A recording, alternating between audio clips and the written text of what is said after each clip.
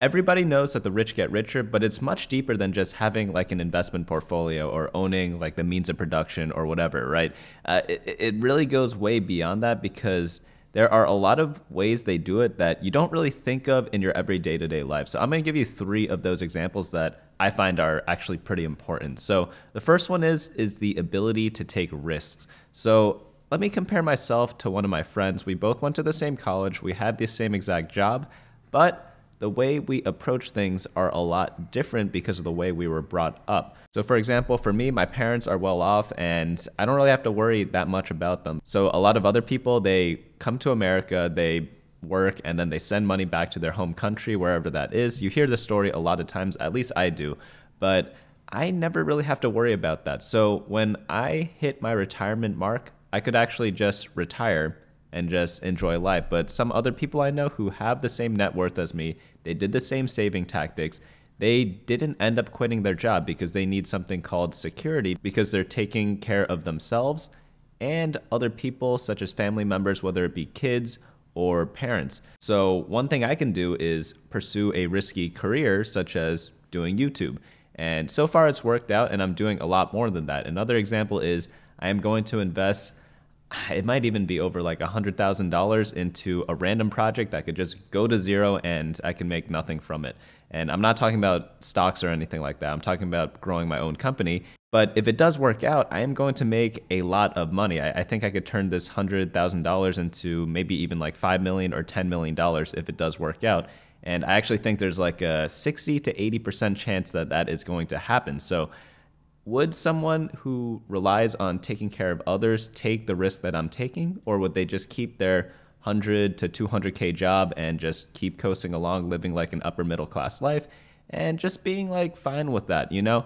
It's really different because I am blessed with the ability to take that risk and other people just are not. So again, because I was brought up in like a well-to-do family, I literally am benefiting from the rich getting richer because my family was already well off, and hopefully I could take it to like another level because again, the rich get richer. And then other people whose family were not financially well off, they might have to take those normal jobs. Maybe they have a good career, they get out of college, they get like an above average job, they're making like, let's say 80K a year. They get slow, like maybe like 5 to 10% raises every single year. They climb up in the company and then they plateau at around like 200K a year. Let's just say that's a hypothetical example. And like, that's gonna be a very above average life. Like not a lot of people do that. However, would you call that rich or would you call that upper middle class?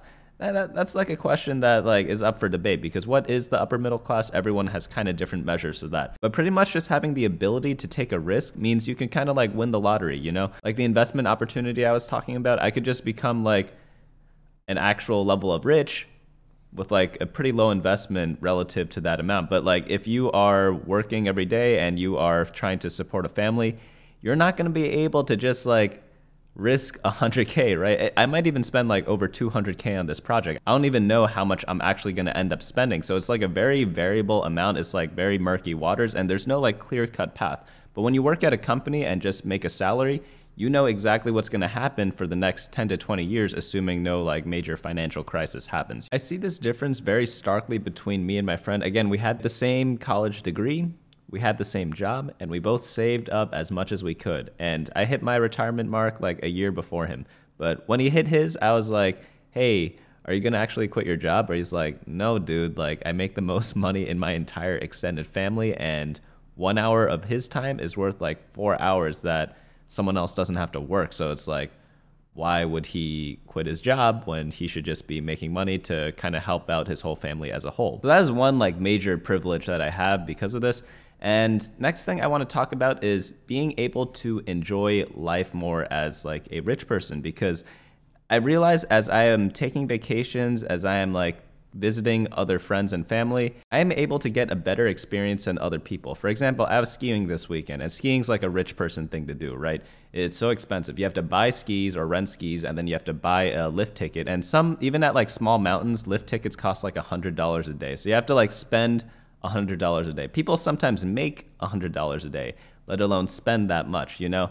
And again, I need the skis, I need the Airbnb or hotel, I need to drive there, I need to fly there, I need to do all these other things. I need to get food there up on a mountain, which is really expensive. For example, like Buying a drink on the mountain costs like $12 for like a can of soda, which is absolutely ridiculous. But you know, it is what it is. You're up on a mountain. Getting food, getting like a slice of pizza, I think is like also like $15 or something like that. Hamburgers, maybe $20. And these are like cafeteria grade level food. They're not like nice levels of food. But essentially what I noticed when I was skiing on the weekdays, the mountain was empty and I could just go wherever I want. I don't have to worry about bumping into anyone else.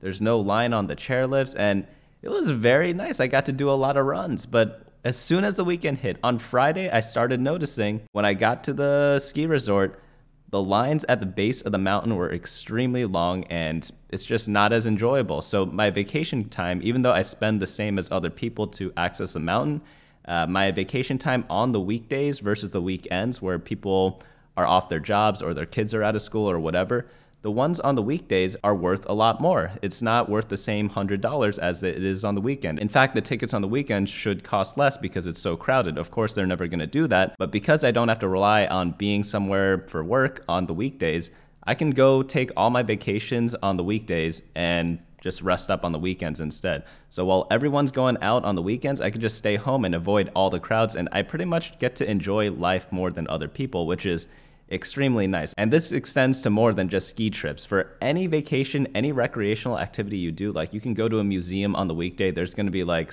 no one there. You go on the weekend, it's gonna be super packed.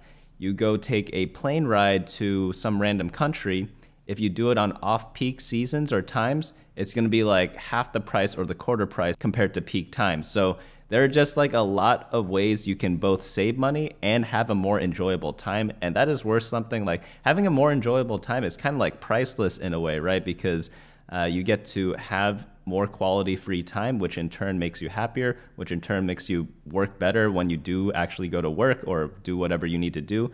And that's just like such an intangible thing that people never really talk about.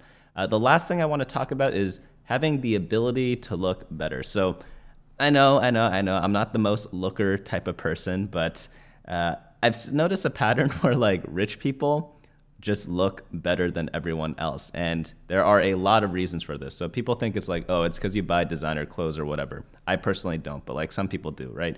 And I don't think designer clothes make people look better. I think designer clothes are actually like a flex for attractive people. And it's like, look at how stupid of a thing I can wear and still look good. It's kind of like a casual flex for attractive people. But like, yeah, I think designer clothing is an absolute scam. And it's pretty much built for attractive people to look better and unattractive people to think they'll look better. But what I'm actually talking about when the rich get richer is being able to be more attractive in terms of having more time to exercise, having more time to watch their diet. For example, you could afford to not eat like fast food every day or something like that. You could hire like a dietitian and a personal chef to cook your meals for you and make sure you're eating like the best quality ingredients, which in turn should again make you perform better in life in all aspects and pretty much just be a happier person. We also see examples of like Jeff Bezos and Elon Musk. These two people had like the most insane body transformations like I've ever seen. Like Elon went from like this balding nerd into like Tony Stark, you know? It's like, it's such a big difference that is just like unfathomable that that's actually possible. Like he just grows his hair back. And I get it, these surgeries are probably not that expensive, but if you do it like the right way, which I'm assuming he did, where he's like getting regular checkups on it, he has people like helping him style it in a certain way. Like it definitely like over time, incrementally, all these different things he's doing or is allowed to do makes him look a lot better than he normally would. And then you look at Jeff Bezos, like this dude looks like the kid that got bullied in school, right? He's like, yeah, I'm selling books on Amazon. But then you look at his new pictures and it's just like, he literally looks like Vin Diesel. Like what is up with that? It's just like such a drastic change in the way people look. And then the way that this benefits them obviously is that on average, I would assume people would want to look better. And why do people want to do that? Well, people treat attractive people better. You could look at all the studies on this. You could look at all the data on this. Like, you just get treated better if you look better. Of course, this is a little subjective, but there are like conventional standards of beauty or whatever that people like to look at. And if you are that, like, it's easier to get a sales job. It's easier to start a YouTube channel. Anywhere your face is involved or your body is involved, you're gonna have a leg up on other people, and rich people get the benefit of that. And it doesn't end there, because a lot of people, they want to be rich, and people also value physical attraction. So what ends up happening is that all the rich people, regardless of what they looked like before, their spouse or partner who they have kids with are likely going to be more attractive than average. So then you get this period over time where it builds up over like hundreds or thousands of years where the rich people get slightly more attractive over time compared to the average person. And then you get all the benefits that we talked about before, where attractive people just are able to live better lives because everyone treats them better. Imagine waking up every day and everyone's smiling at you, and then compare that to someone else where you wake up every day and then you walk down the street and no one looks at you at all. I'm assuming those people lead very different lives. And I don't need to spell this out for you guys, but like, yeah, attractive people just get treated better than unattractive people. But yeah, those are the main three ways that I think people often forget about when they talk about like the rich getting richer. Everyone talks about like, oh, like you get to invest in this thing and then over time, like you get to accumulate more and more wealth. Like it's not even that. It's there's so many little things that just add up and it just snowballs into such a grand advantage. So again, it was the ability to take risks, the ability to enjoy life more because of off-peak times that you don't have to deal with. If you're not working typical hours, you can like do more fun stuff or like have a more enjoyable time and less crowds and stuff like that. And then lastly, it's just the ability to afford to take care of yourself and ideally become the best version of you, which would lead to just having people treat you better and living a better life after that. But yeah, that's pretty much all there is to this video. I just thought it was like interesting to think about these things. But let me know your thoughts down in the comments below, and I hope to see you all next time.